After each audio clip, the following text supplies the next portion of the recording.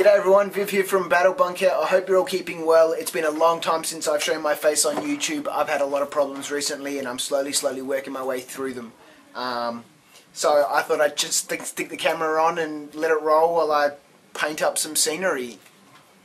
People have been asking to see some stuff that I've painted. So why not? Let's stick the camera on and watch while I paint this mammoth sections of rock canyons. So you can see some of this stuff has already been undercoated black. I'm just using an old brush here. It's got glue and a whole bunch of other crap in it. I did them, originally they were a little bit different. I added some small pieces on the edge here to give some cover, so as you're moving around the sides you've got a little bit of extra cover, etc. So I'm going to go back and black base everything. I did start the process of painting them up with the brown base coat, etc. But like I said, we'll speed this up into super fast forward motion and you can see one of these pieces come to life. When I undercoat stuff by hand, I generally give quite a liberal coat of black paint, so that, and it's just a normal house paint for painting your walls, just to give a little bit of extra support, because I use a lot of white foam because of the problems we have in Australia getting hold of the common insulation foam that people in cold climates use frequently. I use the black paint to help just provide a little bit of extra support. Because this foam has been covered in a plaster mix, I could spray it black, but like I said, I like to undercoat it by hand. Obviously it takes a lot longer and it can be quite fiddly getting into some of the smaller bits. But I like to undercoat it by hand. I do touch it up afterwards with a spray can, but I like to undercoat by hand just to give that little bit of extra protection to my plaster mix. It's not very interesting watching someone black base something, but I'm going to zip through and do everything else here, and then we'll come back to the initial painting and slowly work our way up through the layering and the dry brushing and all that sort of stuff. Check out my Battle Bunker TV shirt. So I'll see you guys back once I finish black basing the rest of these rock structures. Right, so I've decided I'm not going to spray them to touch them up. I've been using a much smaller brush instead to get into some of the smaller gaps that I need to get into, simply because it's night time and it's raining outside. So I thought, bugger it, I'll just use a little paintbrush to get into all the smaller gaps. So I'm going to whack a heater on these and let them dry for a little while. It's quite muggy tonight. It's raining and warm, but I'm going to put a hairdryer on them. You can see my hair drying contraption there behind me. It's a hairdryer for doing your hair attached to a camera tripod with a clamp. Works well. Right, now that everything's been undercoated black, it's time to start putting down some paint. Now, I was talking about wet blending stuff. I've got 4 different types of paint here. The black that I use to undercoat everything. Actually, I'll get a 5th one as well. The black that I use to undercoat everything, a brown colour, and 2 different shades of grey, and I'm going to grab a pot of white paint as well. And I'm going to use all 5 of those paints together to create a more realistic looking rock effect than just dry brushing on successive layers of grey or brown or whatever. Now, I said I'd show you a piece that I did before.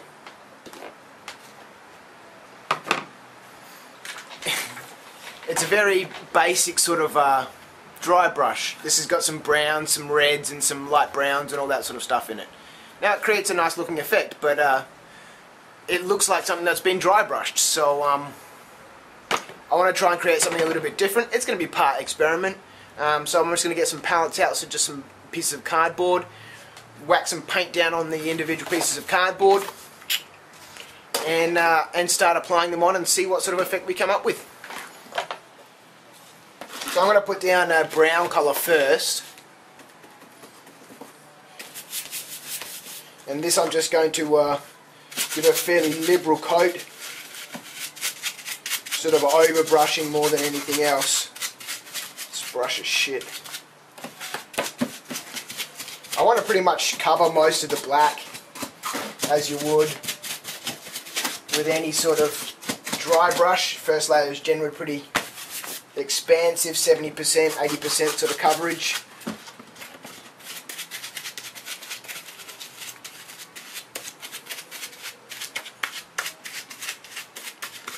Cool, now that's going to be my brown brush, so I'll leave that alone. I'm going to take my black out again. And I'm just going to go back over it. I'm just lightly touching it this time just to bring some of that black back.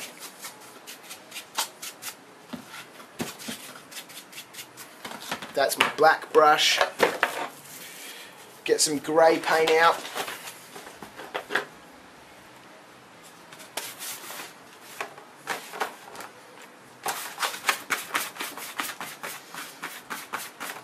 Now this I'm going to do slightly differently with the edge of the brush. I'm just going to move it back and forward along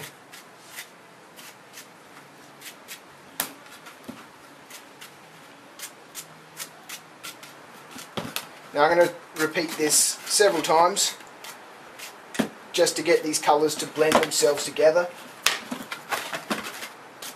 Whoop.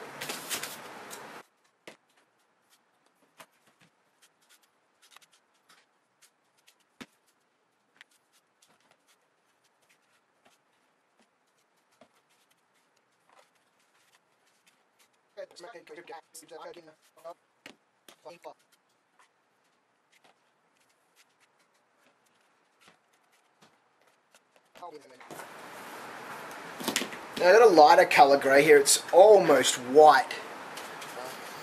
Who knows, this might end up looking like a giant bird poo.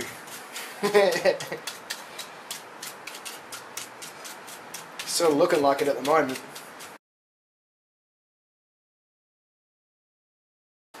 Anyone who's seen my videos knows that I like to work with my hands.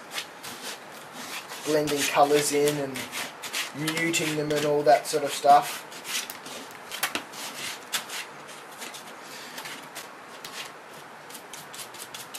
Not a true wet brush, not a true wet blend, I suppose you could say, as you would with a miniature.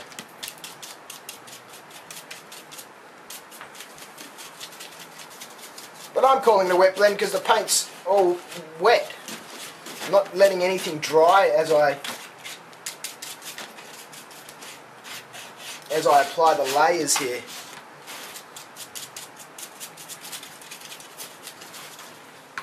Now, you can't really see the detail on the one that I've wet blended as much as you can on the one that I've dry brushed. So I'm going to let that dry for a little bit, stick it under a dryer and let it dry up. Then I'll come back and do some final dry brushing on it to make those details pop, and we'll see what it looks like. Nice and quick and simple. There's the one that's been dry brushed. Looks nice and pretty. There's the one that I've sort of modelled together, my bird poo design. And when I dry brush this one up, we'll come back and have a look at them side by side and we'll see which one's better. Okay, so we're back for our final dry brush. And our final highlight. Well, maybe our final highlight. Let's have a quick look. We'll just mix up another bit of colour here. Our brown. Some of that grey colour I was talking about.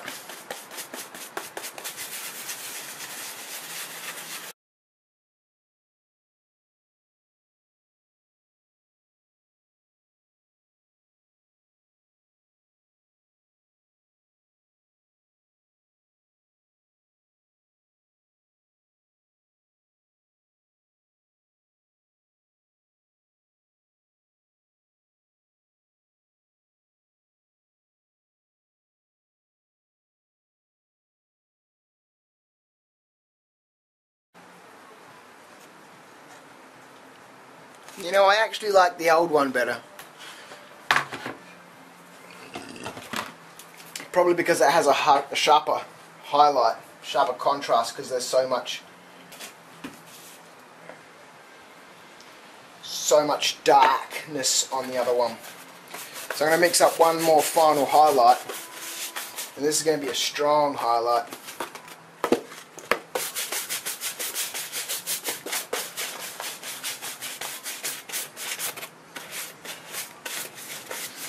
And we'll give it a blast and see what happens.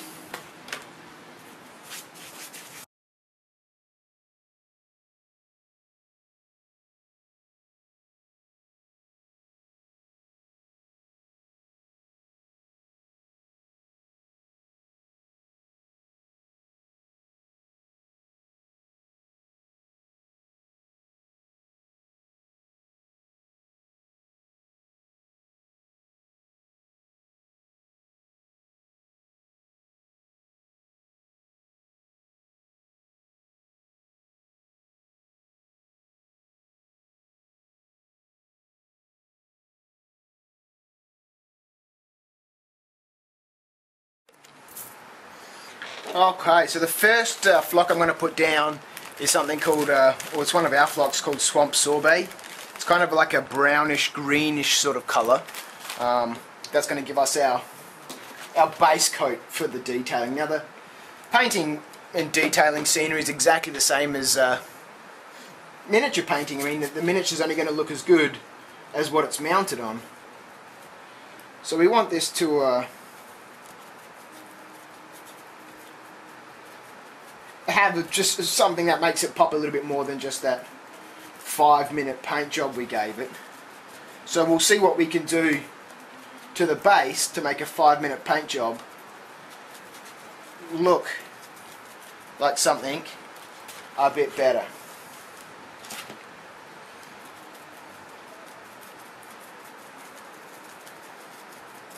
I'm not covering the whole base here.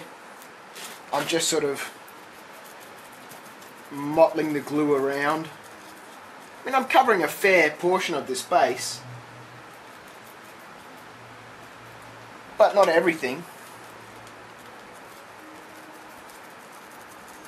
I'm going to put this flock down first, then we're going to add some tufts and some reeds and some small bushes and that type of stuff.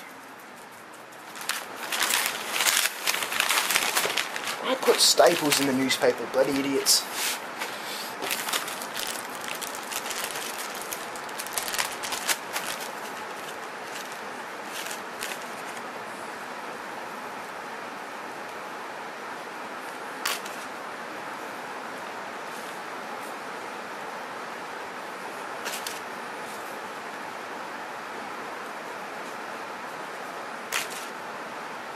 So this first layer I'm just sprinkling on over the top, letting it fall down where it needs to.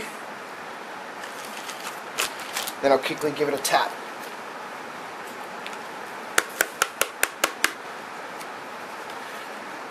There we go, we've started to get some life already.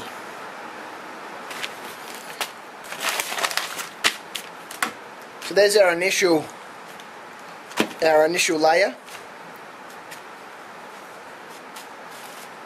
And we'll come back shortly once this is dried for a little bit and start to work with a few more colours, some clump foliage, a little bit of static grass and some reeds just to make it really pop. Okay, so the piece has been drying for a little while. In the meantime, I've fished out 2 other colours. One's called Shamrock. It's kind of like a yellowish sort of greenish colour. You can see the contrast against the piece that we're working on so far. And the other one is called Canopy. It's obviously a nice sort of bright green colour. Well, not bright green colour, but sort of a normal sort of grass sort of colour. And again, you can see the contrast against the piece. We're going to use both of these in to continue detailing. I've mixed up some PVA and some water. I call it wet PVA. And I've got some of these little dropper bottles. It's just like a little squeezy thing here and it sucks up liquid. Because we've already done our base coat here, it's going to be difficult to brush glue onto this, so I use the droppers here to drop around the place.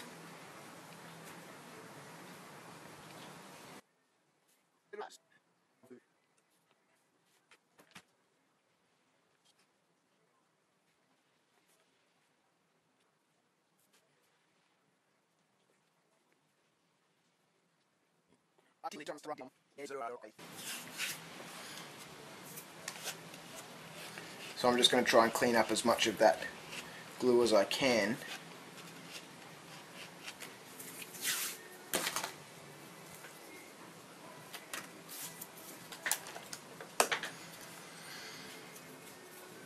Then with a soft brush, this is a really soft brush, I'm just going to gently spread the glue just so that it moves around a little bit more. Because you would have noticed that on this piece it had clumped up a little bit. There we go. Now I'm going to take some of my shamrock colour, and this time, instead of covering the whole piece, I'm just going to gently try and hit those areas that we got our glue on. Now I'm not covering the whole area because I'm going to go back with the other colour and hit them again. And whilst our glue's still wet, I'm going to come back with, in this case, Canopy, and just fill in my spots basically. Now this one can be a bit more sort of laissez-faire because I have covered some of that glue with the shamrock, so the shamrock, or whatever colour you're using, is going to absorb some of that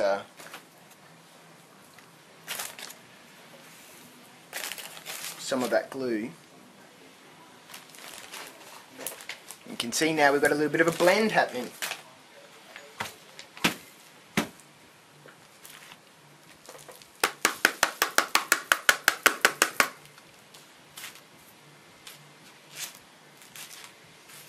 There we go, starting to look a little bit more like it has a little bit of life.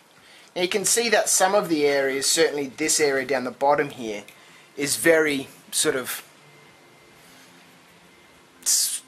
secular. There's a very distinct mark between our two flocks here. That's fine. We're going to use some of that area here to blend in a little bit of shrub foliage and some what are they called, reeds, etc. So again, we'll let this dry up for a little bit. I may even, whilst we're here, just go ahead and touch up some of those areas. Okay, let's start detailing the piece. I've got some little reeds that I pulled off a boot polish brush, sprayed with some spray paint. I've got some pre-prepared static grass clumps here, and a couple of different clump foliages, a dark green and some really fine, I can't remember what this is, I know it's a Woodland Scenics product. So let's get into it. I've got a little toothpick here as well so I can make small holes which I can push my reeds into. So I'm just going to put one up here. A little bit too much PVA on the top one, so I'm just squeezing the reeds into the PVA to put them in there, into the bottle.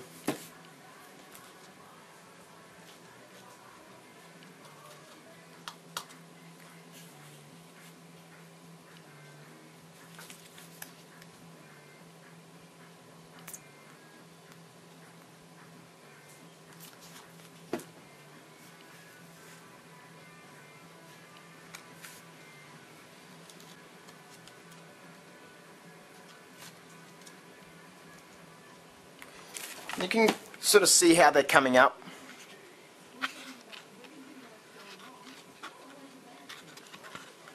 I reckon I might give them a light dry brush once they're all set in place.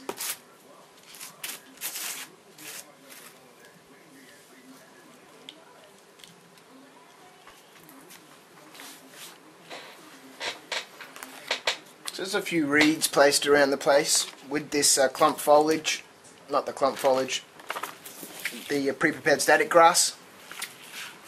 We just need to snip some of it off.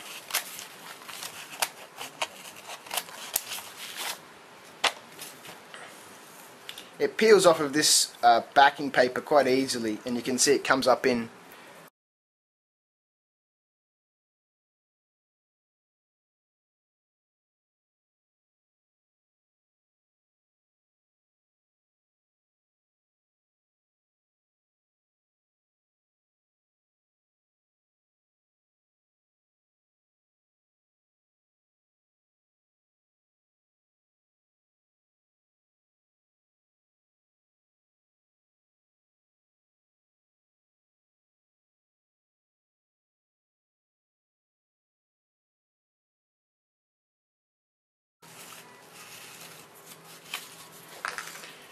Once that dries, you won't get the PVA. Once it dries, it'll clear itself up. But just to give you an example, that's kind of what the static grass looks like. I'm going to add a small couple of pieces of this small, I wish I could remember what it's called.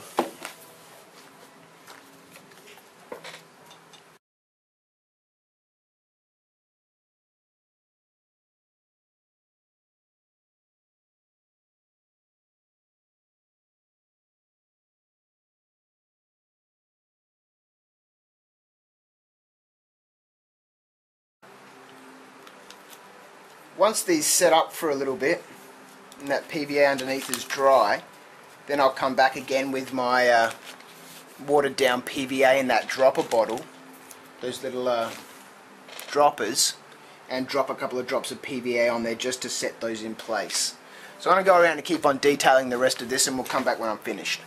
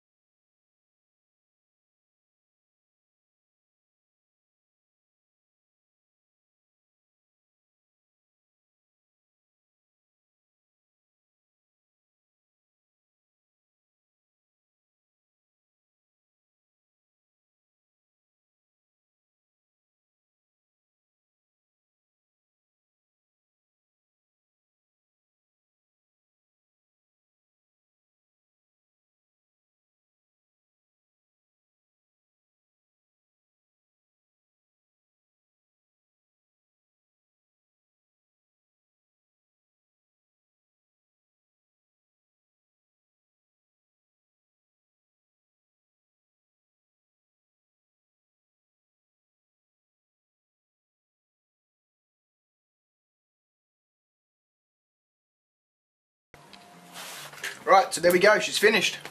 From black base to painted and detailed.